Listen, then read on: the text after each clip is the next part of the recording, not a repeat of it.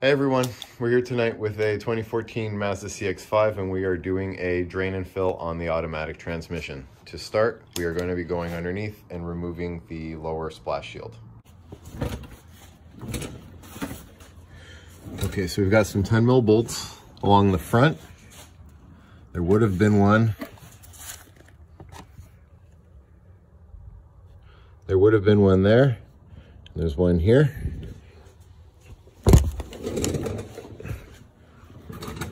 And then we've got 1, 2, 3, 4 along the front, and 2 more there. And then along the sides, we've got some plastic retaining clips. And some along the back as well. There's one missing there, not a big deal. So let's start taking these off and see what we get. Okay, with the splash shield off, we're gonna work from the top.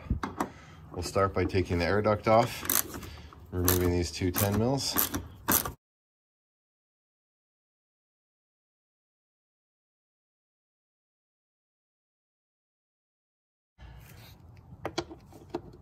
Next, we're going to disconnect this 10mm holding the air filter housing.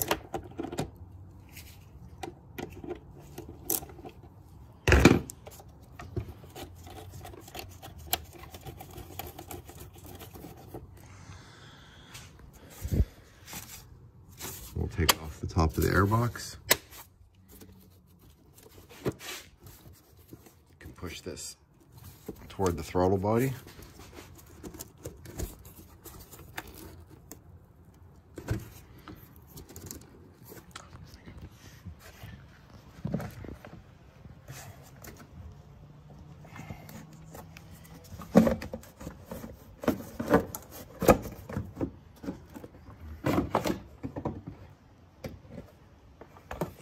And just flip that up like that. So we'll remove the air filter.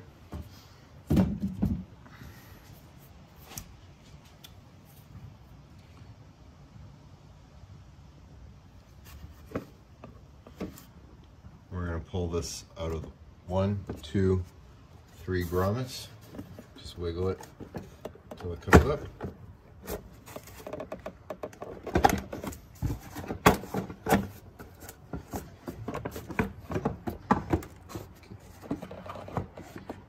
Just have to push it past the computer here.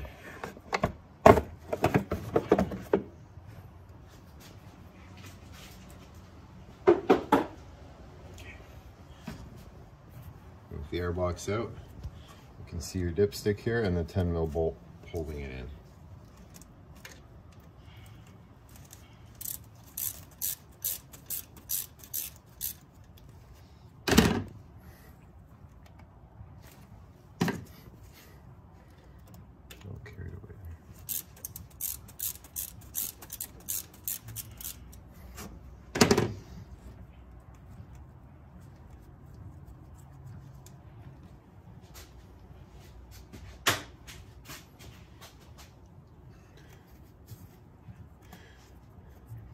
This one here is loose because we checked it a couple weeks ago. If it's tight, you can put pliers on either side of it and wiggle it back and forth until it loosens up. Okay. We're gonna leave that there, but we're just gonna leave it on loose so we can get some venting when we take out the lower strangle.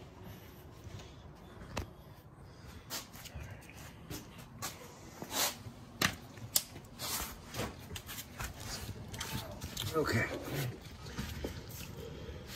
you're gonna get 8mm hex socket. You're gonna get a catch pan right under the transmission.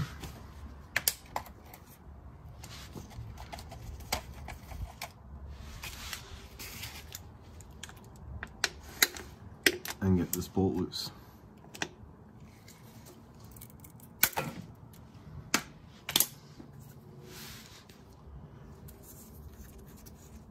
Don't worry if that falls in there, you can always fish it out with a magnet later.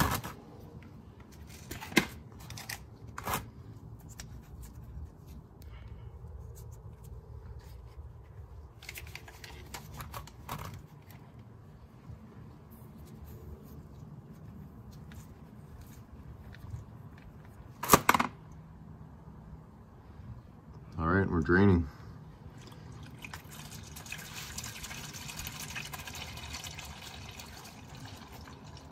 This is supposed to be lifetime fluid. This stuff is brown on its way to black. I would not trust this for the life of the vehicle.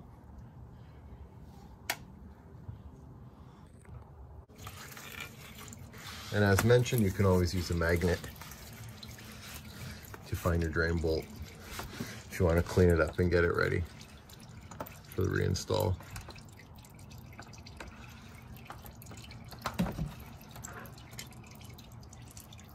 There it is there. And we can see here that the washer is on it as well.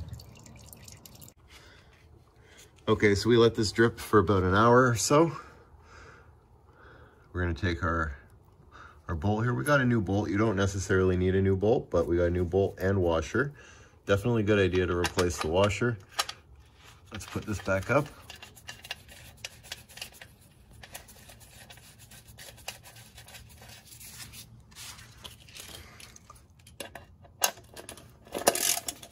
And then we'll get this tight.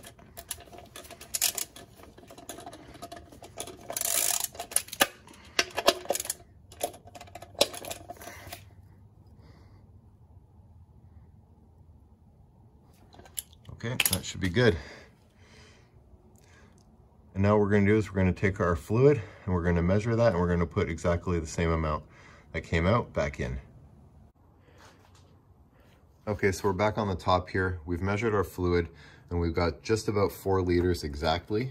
So what we'll do is we'll take our dipstick out now, put that aside. We're going to take our transmission filler. We're going to set that in the hole there. Get that in the spot where it's not going to move on us. And we are now going to add 4 liters of fluid to this very slowly because you don't want it to back up and spill. We're going to put a catch pan under there in case any does.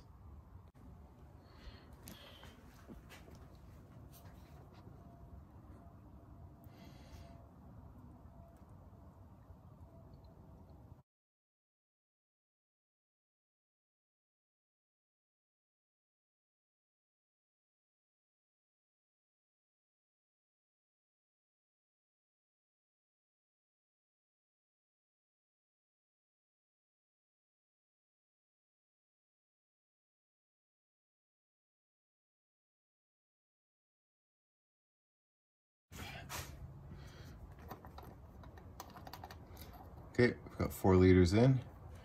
Bring this out. We get the dipstick back in. We're going to give it a moment to settle there. We're going to check the fluid level.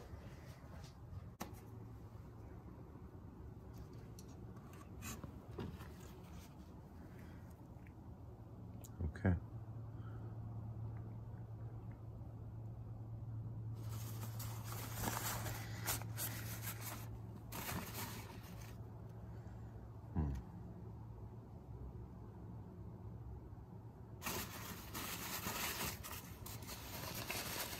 Seems like it might be a touch high. So what we're going to do is we're going to run the car, go through the gears, and see if that level comes down a bit. Okay, so what we did here is we just put the top cover back on without the whole air box, ran it through the gears, and we're going to open this up and take another look. Okay, so we're checking again after we've run through the gears. And there's our level. We are right within range. And this fluid is much cleaner than the black stuff that came out of it. So with that, put the stick back in, take our 10mm bolt,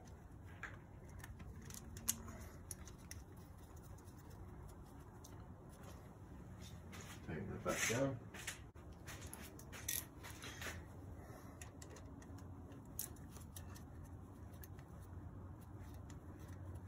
It's easier to spin it by hand until it reaches the bottom, and then just give it a slight crank with the ratchet.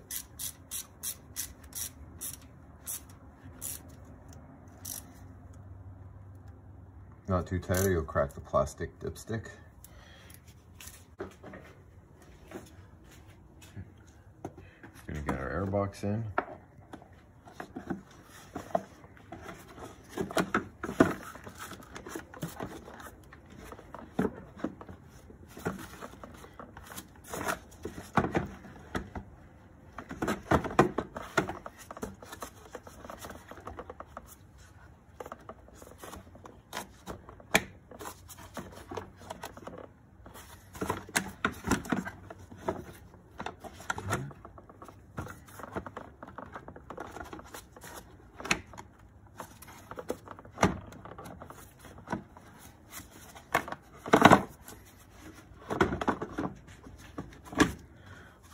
Push it down to lock in the 3 grommets. 2, 3.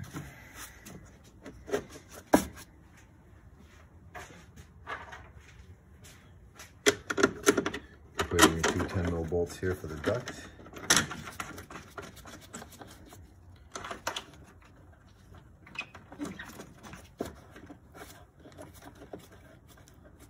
Just put those loosely for now. Add back your air filter.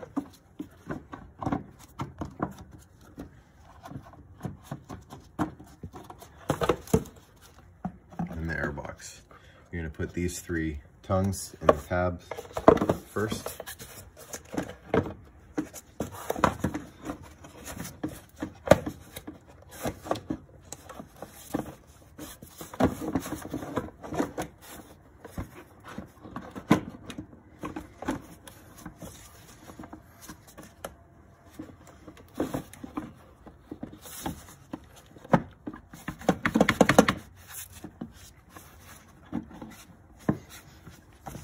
And when they're in, you should be able to flip these 2 latches up.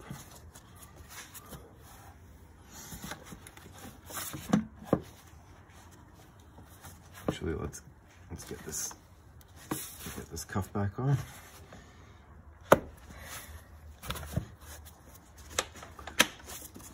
There's 1 and 2. That's on.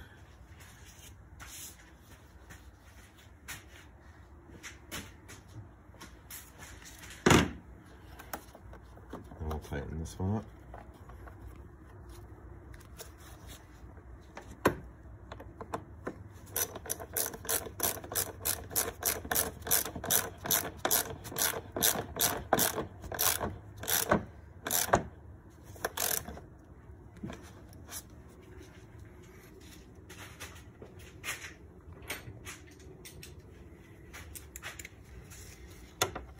And then we'll tighten these down the rest of the way.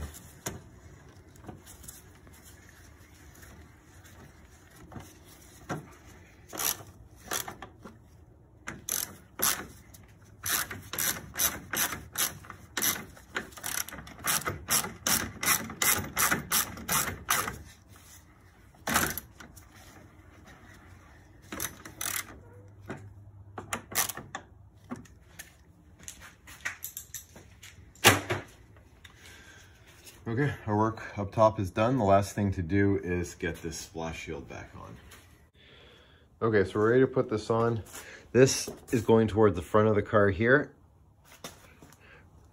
We're gonna put your 10mm bolts here. 1, 2, 3, 4, 5, 6, 7, and 8.